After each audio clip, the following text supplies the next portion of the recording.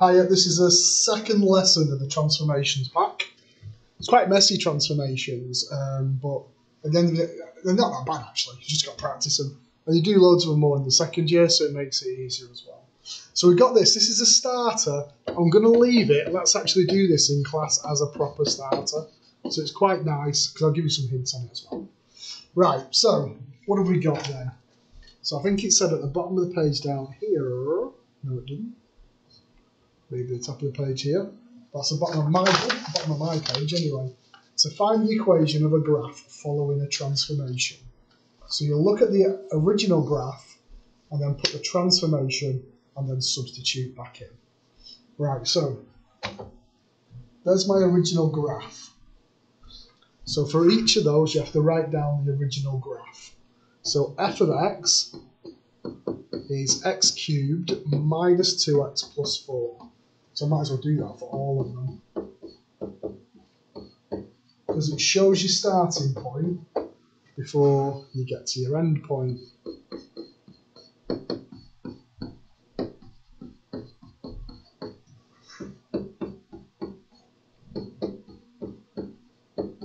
I'm bound to write one of these down wrong, aren't I? So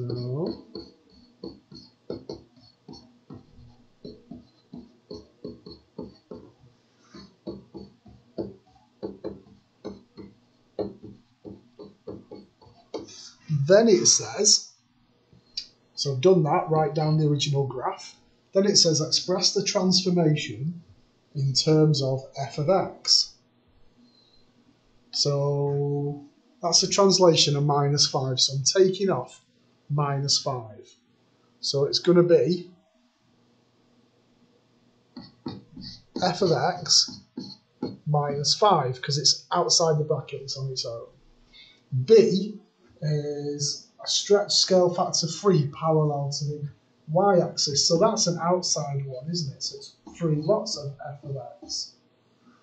Then stretch scale factor 3 parallel to the x-axis. So that's going to be a third, because it's the opposite to what you think it should be. And it's also going to be inside the brackets.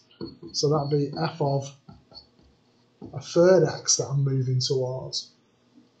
A reflection in the x-axis is multiplying everything by minus 1. So that'll be minus f of x. E is a reflection in the y-axis. So that's switching the sign on your x's.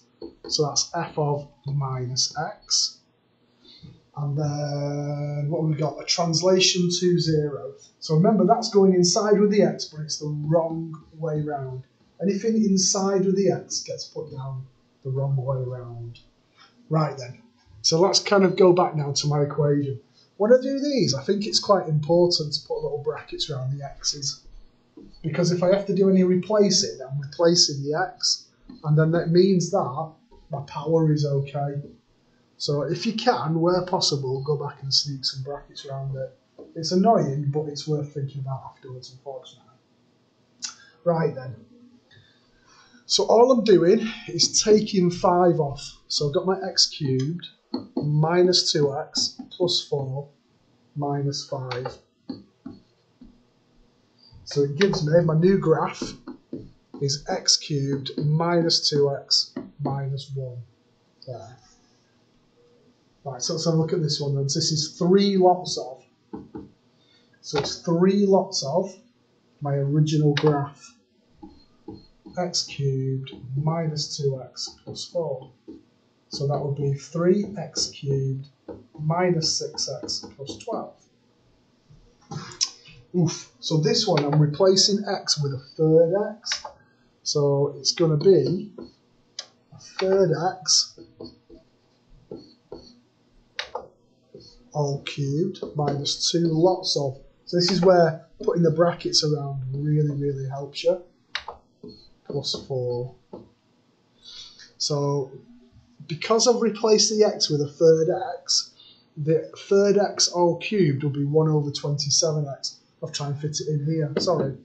1 over 27x cubed. Then I've got minus 2 thirds x plus 4 there. I didn't have enough room, did I really? On D, a reflection in the x-axis is minus everything, because I'm multiplying through by minus 1.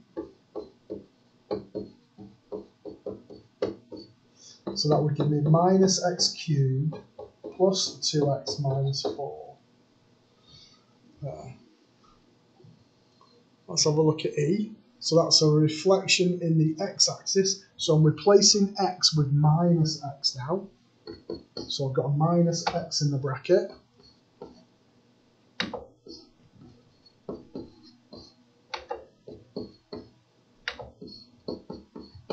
So I've got minus x all cubed is minus x cubed, so be careful with that. Minus minus is a plus. There we go. And then I've got this translation, you can read it. It's replacing x with x minus 2. So I've got x minus 2 all cubed, x minus 2. There. Been doing monitoring today, it's Monday, and I've just finished and I've wandered downstairs to record with R5, and the heating's not been on all weekend, so this room hasn't been used since Thursday. It's like a freezer, it's killing me. Now then, with this one I'm not going to bother expanding it, just because it's messy. But if everything's in the right place, I'm generally okay with that one. Right, some questions for you to have a go at. So have a go at home or do them for in the lesson. If I reveal, then you can have a look, can't you? So it's up to you whether doing them now or do them in lesson. Oops. There. Let's have a look on the next page. If my hands are that cold, I can't turn them over. Oh, less obvious transformations. I'm going to stop there and I'm going to do the less obvious ones on a fresh one. Bye bye.